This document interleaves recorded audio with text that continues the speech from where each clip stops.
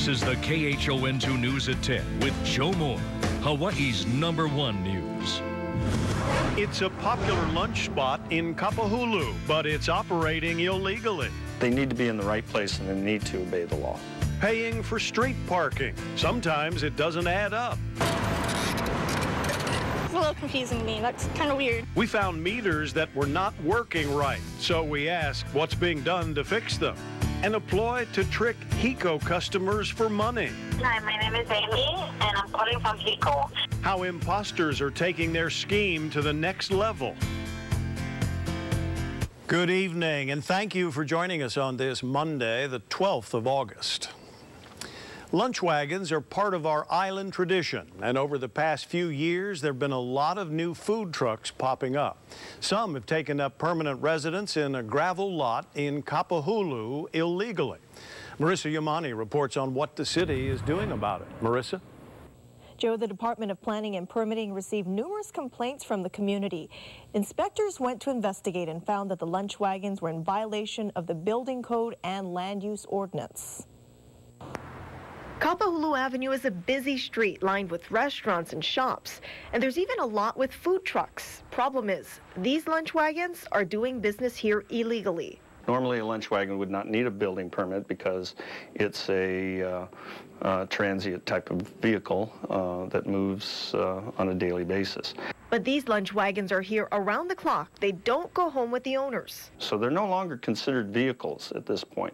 They're considered structures, and so they're in violation of the building code. The Department of Planning and Permitting sent this notice of violation to the property's owner on June 13th, which says that building permits are required and they have 30 days to either get permits or correct the violation. But July 13th came and went and nothing was done. We're preparing a notice of order, which would basically initiate civil fines. I am going to recommend the maximum, which is $1,000 a day. The Wong Family Trust is listed as the owner of this property at 755 Kapahulu. For years, it was the site of a Shell gas station, but that got torn down a couple years ago and the lot sat vacant until this past February. That's when the property manager says he got a lease from the owner with the intention of turning it into a food truck venue until the owner starts to develop it. So he rents out spots to food trucks like Hank's. Until they start construction, I was told that we're going to be able to do business here for as long as it's feasible. On June 27th, the city issued a second notice of violation for a different offense. The second notice of violation, the owner has chosen to evade us and basically not accept service. Under city law, a B2 business zoned lot must have an all-weather surface and landscaping. Basically, you cannot put a commercial operation on an unprepared lot. But the city's not against, and DPP are not against lunch wagons. We think they're great, but they need to be in the right place and they need to obey the law. And that's the bottom line, right? That's the bottom line. The DPP is a complaint-driven department, so they don't go out looking for lunch wagons in violation. They just followed up on complaints. The landowner now faces hefty fines and potentially a lien on the property and even the possibility of foreclosure if nothing is done. Marissa Yamani, KHON2 News. Repair work to fix a rusty guardrail along Kalaniana-Ole Highway is about to get started. We first told you about the problem last month. The rusty guardrail is near Sandys between Lanai Lookout and the Halona Blowhole. Repair work is impacting traffic. Both sides of Kalaniana-Ole Highway are closed from Lunalilo Home Road to Kealaho Street until 4 o'clock in the morning. The work will continue through Thursday. Every second counts when you park in a metered stall. But a Honolulu woman did not get what she paid for when she parked her car in a metered stall on Kona Street. She called Action Line for help, and we checked into it. We put our own money into several meters run by AMPCO. Most of the meters gave drivers extra time, anywhere from a few seconds to over a minute. In another meter, we put in 4 quarters for an hour, but it only gave us 45 minutes. We had to put in another 50 cents for it to give us 1 hour. Someone who wasn't paying attention might not have caught the mistake. I should, not all the time, no. Like now I didn't, I just kind of put in the money and then ran. If it's incorrect towards my favor, then no. But if it was incorrect, like if it was speeding up or something, then I would be a little worried.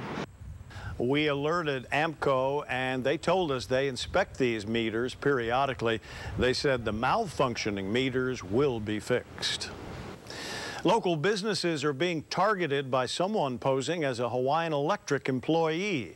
It's clever enough that the caller ID even says the calls are coming from HECO. Hi, my name is Amy, and I'm calling from HECO. The reason for the call is because the payment for the last payment that we processed, it did not go through. The caller says the customer's last payment was not processed and they need the money fast or the power will be shut off. The caller says a technician will be coming by to collect the payment. We know that a number of our customers have called and reported this to us and checked it out, and thankfully they haven't fallen victim to any of these scams, but we don't know. There are possibly some customers who have. The caller says payment must be paid by an electronic bill payer called MoneyPack. Hawaiian Electric says it never accepts that form of payment. Similar calls were also made on Maui and the Big Island. A businessman who calls himself Hawaii's fittest CEO pled not guilty today to theft. The state says between 2010 and 2012, David Lowe and his company got 3 investors to purchase over $257,000 in securities. He told them the money would be put into an annuity, Roth IRA, or pooled for their future use and benefit. But Lowe is accused of spending the money on himself. He's charged with 5 counts of theft and faces 10 years in prison for each count if he's convicted. Lowe is scheduled to go to trial on October 14th. His bail is set at $110,000. A Halava man has been charged with 4th-degree arson in connection with the brush fire last month. I should have said Haleiwa man. Police say 35-year-old Scott Mack was burning rubbish in his backyard when the high winds fanned the flames, and it quickly grew out of control, burning a total of 10 acres. Mack will be in court tomorrow. He faces up to a year in jail. Those who live or work in Wahiawa know how bad traffic is in that area. In fact, the traffic starts on the H2 freeway. There's a line of cars waiting to exit into Wahiawa, and that backlog gets worse during the commute home. So the Department of Transportation is planning to restrike part of Kamehameha Highway. A lane will be added near Lake Wilson heading north. We also see that traffic during the down season, in the sense where when the military is deployed, that traffic still exists because of the amount of people that go to the North Shore. The state is also looking to remove this crosswalk on the highway at Olive Avenue, hoping to relieve some of the congestion there. The DOT says this project is in the early stages. Road work could start before next summer. An act that was supposed to be a joke goes too far. A rodeo clown pokes fun at the president, sparking outrage and the demand for someone to be held accountable. That story is next. Plus, a Florida resort is partially swallowed by a sinkhole.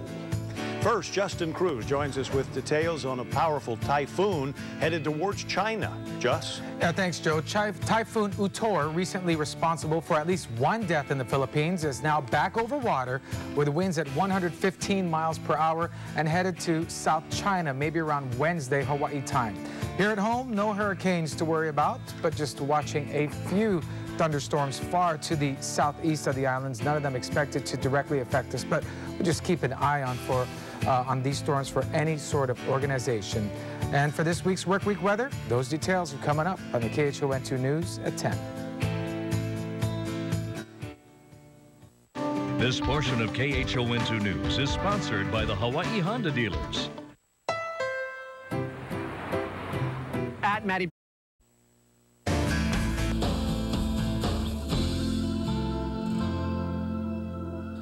A Missouri congresswoman is describing a rodeo stunt mocking President Obama as shameful and unacceptable. It happened during a bull riding competition at the Missouri State Fair.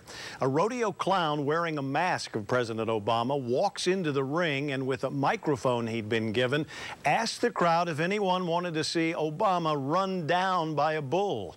It sparked a firestorm of criticism by both Democratic and Republican officials. We just had a tremendous fair and a lot of fun, and everything's going great, and then it just takes one idiot to do something like that. It's just very disappointing.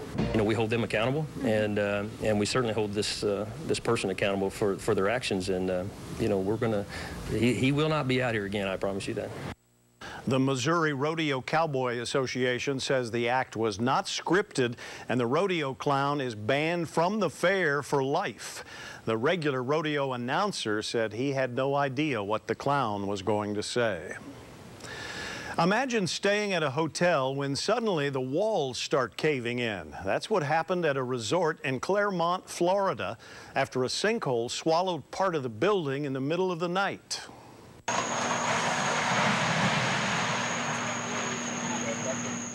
The Summer Bay Resort is 10 minutes from Disney World. About 30% of the resort was swallowed by the 100-foot sinkhole. We could hear the cracking and the ceiling and glass breaking, and we decided that we better get out as soon as possible. One of our guests reported a window crack out. Our security came right to the scene, assessed the situation, and evacuated all of our residents from 48 of our units. No one was hurt. The resort's president says there were no warning signs that a sinkhole was developing. Testing done 15 years ago showed the land under the resort was stable. A cable car ride above the mountains of Ukraine turned into a rescue operation after 2 cable cars got stuck. A total of 75 tourists were trapped. They had to be lowered down with ropes and harnesses. Some of them were stuck 500 feet above ground. The entire rescue took about 8 hours because the winds were gusty. Can inducing labor make a child autistic? Up next, the 2 factors that could explain a link. Plus, why a judge changed the name of a 7-month-old baby. Tomorrow on Wake Up Today. How to keep your dog cool during the summer months. And do you need more storage for small spaces? Lauren Mack's got you covered.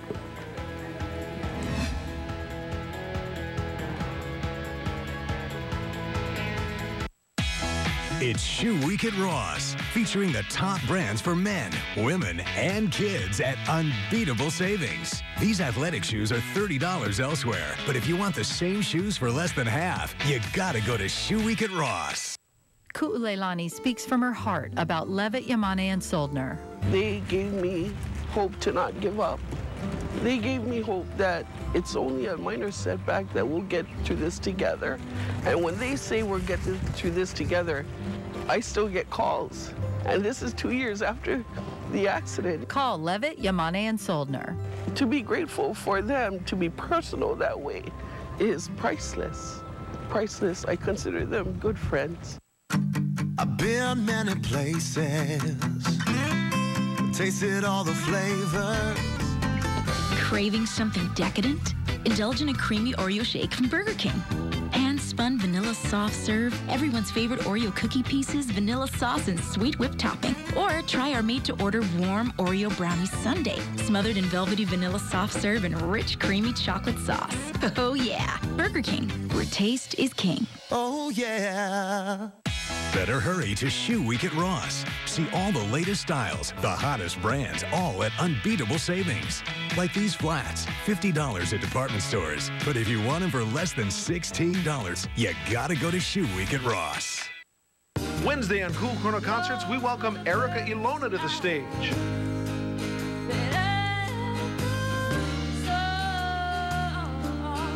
That's Cool Corona Concerts, Wednesday at 9 on KHON2. For me personally, the best part is telling stories. That's just a privilege and an honor to be able to tell the stories that affect people's lives. The teamwork that's involved. I mean, we have multiple meetings throughout the day to make sure that our news product is always the best it can be with the information that people in Hawaii need to know. Justin Cruz and Kathy Maneno, weekdays on the KHON 2 News at 5. The biggest study of its kind says pregnant women who induce labor are more likely to have autistic children. Researchers say there are 2 factors that may link autism to the process of speeding up labor. They say it's possible labor-inducing drugs might increase the risk, or the increased risk might stem from an underlying problem with the pregnancy. The results are preliminary, and researchers emphasize doctors should not avoid inducing labor since it can be life-saving for mothers and babies. A 7-month-old baby is the focus of controversy. His name is Messiah, and it's not sitting well with a judge in Tennessee who has ordered his parents to change his name. The judge got involved when Messiah's parents couldn't agree on his last name. The judge settled on McCullough for the baby's last name, but she didn't like that. His first name was Messiah, so she changed it to Martin. The word Messiah is a title, and it's a title that has only been earned by one person, and that one person is Jesus Christ. Everybody believes what they want, so I think I should be able to name my child what I want to name him. The baby's mother is appealing the judge's decision. According to the Social Security Administration's annual list of popular baby names, Messiah is among the fastest rising baby names in 2012. Now that's a surprise. The video of a woman's priceless reaction to some good news has gone viral. Lee Krebs of North Carolina is sent on a scavenger hunt in her kitchen. After searching all over, she finds a bun in the oven. It takes a second, but then it dawns on her.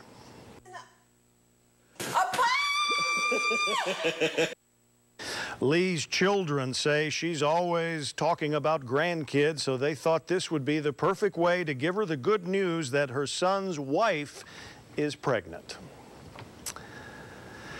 For those who like to stay up a little late, there is a meteor shower tonight, and Justin is back with details. Yeah, thanks, Joe. It's the Perseid meteor shower, and here's a few pics of the action from last night. Viewing conditions might be better for Kauai and the Big Island because we have some high clouds moving in over Oahu and Maui. But it's worth a try because there are lighter than normal showers tonight. More on that and the work week forecast coming up next. Bunga. Geo. Bunga. Geo. Bunga. GeoBunga. Hawaii's largest selection of garden products and plants. Discover what so many people have already found. GeoBunga. The Surf Report in the KHON 2 News is sponsored by Pacifico. The tide is in. Now, with Hawaii's forecast, KHON 2's Justin Cruz. Another sunny Aloha Tuesday in store for the islands tomorrow. There'll just be a few windward showers. I'll show you those coming in on the radar in just a second, but by the time lunchtime rolls around tomorrow, there'll be plenty of blue sky for you to enjoy. 79 degrees in Honolulu, slightly warmer in Kaluakona at 78, and 76 for Lihue, Kauai. Now, overall, we do have a calm weather pattern near the islands right now. Some high clouds moving through, again, that might block the viewing for at least a central portion of the islands for that Perseid meteor shower. But overall, we'll have other nights this week that you can also check out the meteor shower. So it's not just a one-time thing. But no storm systems to really affect the islands right now. High pressure to the northeast, bringing in those trade winds and the trade showers that you see tonight, which are actually lighter than normal for a typical trade shower evening. So although we will see showers moving through, again, we're not seeing anything heavy, and even the frequency of the showers that are coming through right now now are going to be on the lighter side and have been on the lighter side. In surf, no large, massive swells. Very calm conditions for the ocean right now. 1 to 2 for the south shore, 2 to 4. That's a little bit of a trade swell action for the east shore. And then 1 to 2 for the north and flat to 2 for the west. So tomorrow, again, mostly sunny skies, maybe a few isolated showers in the morning. Trades 10 to 25. And that holds for the next few days, in fact. Not only the trade wind speeds, but the calm, sunny weather. And it's expected to last even through the upcoming weekend and through the early part of next week. So for those that are still not back yet in school and enjoying the summer break, you have plenty more days of sunshine to have fun. I know there's a few schools that start tomorrow, including my son's. Yeah, Mid-Pac starts tomorrow. Yeah. I know that I think next week, I believe it might be Iolani, but a lot of the public schools are slowly getting back into the school year. So I think you're right about Iolani, because my son was kidding one of his friends who goes to Iolani. Right, and they get back. Or no, the son, my son's friend was teasing Bryce that he has to go back early. Yes, I see, yeah. All right, thanks, Justin. You're welcome. Where the Rainbow Wahine volleyball team is ranked in the preseason coaches poll. Kanoa Leahy has that next. Plus, Manti Te'o talks for the first time about getting sidelined by a foot injury and how he feels about his NFL preseason debut last week. And later, a daredevil turns up the heat on his high wire stunt by adding a few dangerous tricks to the mix. For all your auto body and paint repair needs, trust Dent Doctors Hawaii. Big or small, we fix it all. With KHON2 Sports, Kanoa Leahy. How you doing, everybody? Let's talk sports. The Rainbow Wahine volleyball team will begin the upcoming season in the same spot it ended the previous season, ranked 11th in the country. The first AVCA coaches poll of the new V-ball year was released today, and Hawaii was put in the 11th spot. Wahine are set to open the season August 30th against defending national champ Texas. Longhorns got placed in the top spot of the rankings, receiving 55 of 60 first-place votes. Other opponents on the schedule that were included in the top 25 are number 12, UCLA, 24th ranked Wichita State, and number 25, Creighton. Hawaii returns 7 seniors this season, including 2-time All-American and reigning Big West Player of the Year, Emily Hartong. Now, individual tickets for Rainbow Wahine volleyball and Rainbow Warrior football are now on sale. Speaking of UH football, that season opener is August 29th against USC. And with running back Joey Josefa still recovering from a fractured foot, the coaching staff looked for added help on the other side of the ball, moving defensive tackle Penitito Fa'alolongo to fullback. The 5'11", 250-pound freshman, who hails from American Samoa and played for the same high school as Josefa, says his prep days of Ironman football will serve his switch well. Well, it was kind of easy for me because back in high school, I used to play DN, linebacker, and fullback. So transitioning was kind of easy for me because I played it before, you know.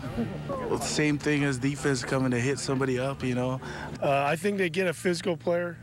He can block well. He's got good hands. He's a solid kid. So I think it's going to help him in the run game, no doubt. What does he bring to this side of the ball, and how excited are you to have him alongside you? Yeah, it's pretty exciting. You know, I knew him from high school. We played together, same offense and defense. So I think he's going to be a big help for us. Yeah, he's that type of guy. Just come down, just look for somebody here. You know, if you tell him to go here, he could hit somebody in the mouth. So it really is going to help us, you know, fullback-wise, you know, open out those holes for us in the backfield. So it's going to be a big help for us in offense. After a day off yesterday, the Rainbow Warriors had their second of 4 two-a-day practices today. Tomorrow, back to a single practice day starting at 10. On the hardwood, an old WAC rivalry will be relived as part of ESPN's College Hoops Tip-Off Marathon November 12th.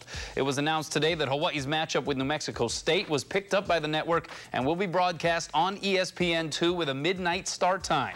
It's the final game of the season-opening Rainbow Classic and will mark the 19th meeting between the two programs. And first, since Hawaii was a member of the Western Athletic Conference, Bows are 4-1 all-time in tip-off marathon games. Talking NFL now, where Punahou grad and Chargers rookie linebacker Manti Te'o is dealing with a sprained right foot. Happened last week in San Diego's preseason opener against the Seahawks. The popped tire, which Te'o didn't detect until after the game, will keep him out of this week's preseason tilt with the Bears.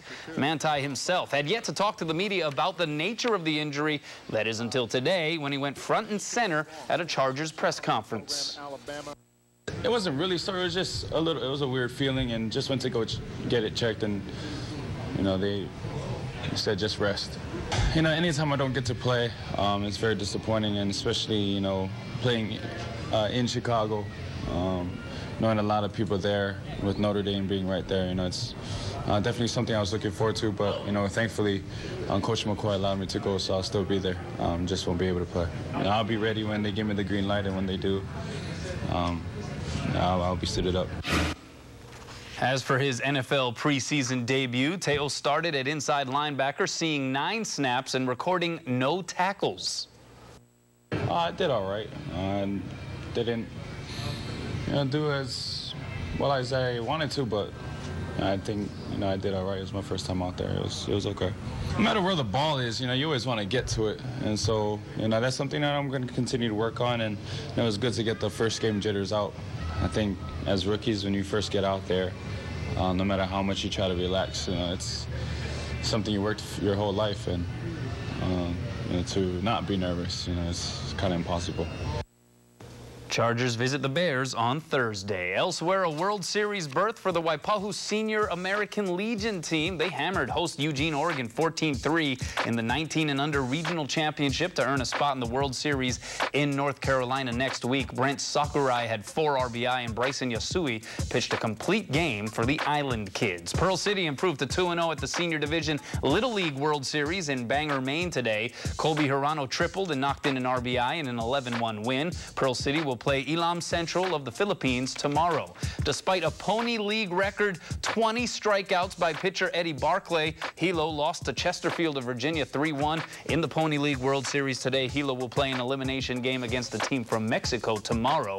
And the Honolulu Saints fell to 1-2 in pool play at the Cal Ripken World Series in Indiana. Honolulu lost to Crown Point, Indiana 8-5. Pool play set to wrap up tomorrow. Bit of an unorthodox thing here, but I would like to send our best wishes out to Don Robbs, longtime play-by-play announcer, voice of Rainbow Baseball. He is recovering from open heart surgery. He is in the hospital. We send him our best. KHON2's family, the prayers and thoughts definitely with the Robbs. Yeah, and I don't know if you remember this, but he actually, for a short time, was here on KHON2 doing sports. That's right, yeah. Many years ago. Yeah, yeah. He's a good guy and a good friend. And will be one of the legends all time, certainly, on the microphone. Absolutely. Thanks, KHON. You get it.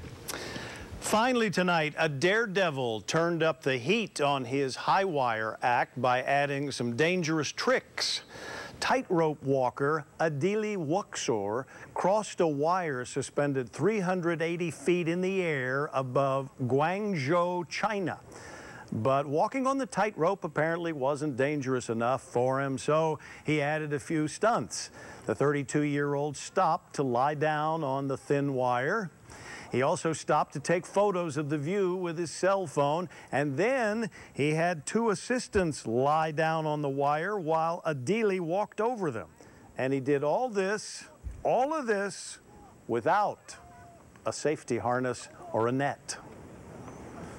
Now that's a daredevil. Yeah, so what is more impressive, that or Nick Wallenda crossing the Grand Canyon on a tightrope? Yeah. Yeah, right?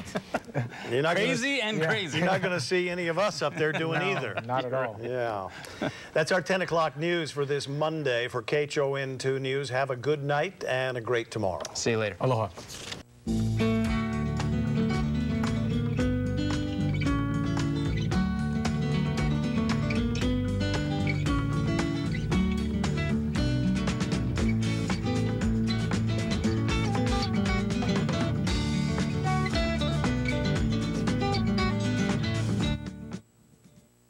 Closed captioning for KHON2 News is brought to you by UHA, the better health insurance choice for Hawaii employers. Better benefits, lower cost.